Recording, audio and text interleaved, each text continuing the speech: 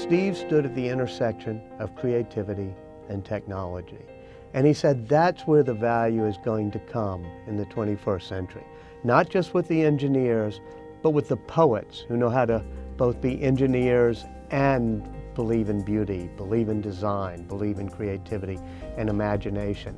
And so I think that's where the entrepreneurs of this coming decade are going to be coming from, is those who can apply creativity to great engineering. Steve felt it was important only to have A players. When people say, why was he rough on people? When I asked him, why were you so rough on people?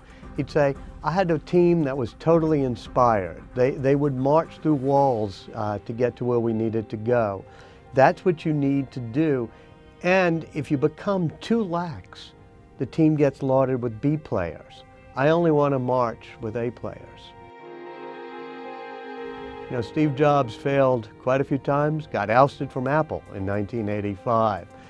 But he kept his focus. He kept saying, here's a product I feel passionate about. Whether it was a Pixar movie or Next Computer, which is what he did after he got ousted from Apple. Then when he finally gets brought back to Apple, he says, here's the 4 products we need to make first. Let's focus. Let's not look back at our failures.